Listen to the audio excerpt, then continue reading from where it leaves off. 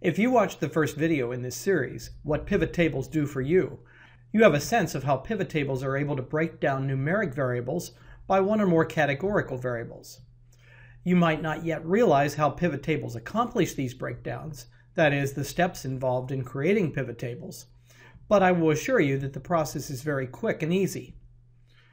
Before learning these steps, you can gain some appreciation by seeing how you could accomplish these same breakdowns without pivot tables, using only Excel's other tools.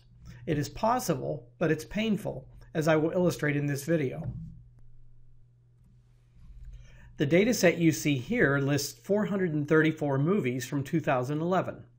My boss has asked me to create two tables, one of average 2011 gross, broken down by genre and MPAA rating, and another of the counts of movies in joint genre MPAA rating categories.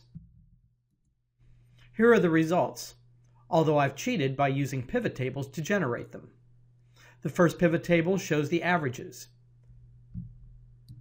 and the second shows the counts. It literally took me a few seconds to create these. Note that blanks appear where there are no movies in particular joint categories, such as Action G rated movies. These blanks were inserted automatically when I created the pivot tables. It is possible to get the same results without using pivot tables, as I will now show. I won't actually show you the work involved, it would take too long, but I will explain the method and the formulas. Here are the results. The left table has some errors, but I'll fix them in a minute. To get these tables, I first had to list the genres on the left and the ratings at the top. This is not necessarily easy unless you know the trick. The trick is to copy a column from the datasheet, such as the genre column, to another place in the workbook, and then use the Remove Duplicates item on the data ribbon. This provides a list of all its distinct values. Then I can use copyable average ifs and count ifs formulas to fill in the tables. The formulas are straightforward, at least if you know these two Excel functions, but they're pretty messy.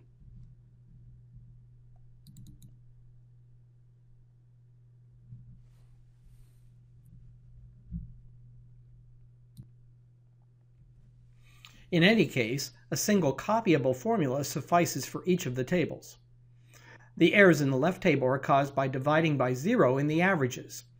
I can get rid of them by using Excel's if-error function.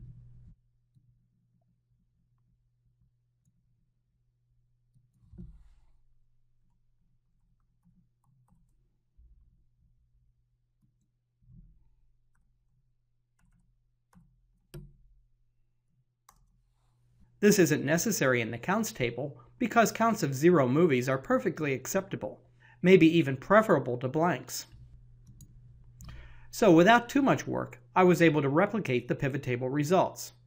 But now suppose my boss asks me to break down the sum of 2011 tickets sold by the categories used earlier or by other categories such as distributor or even release date.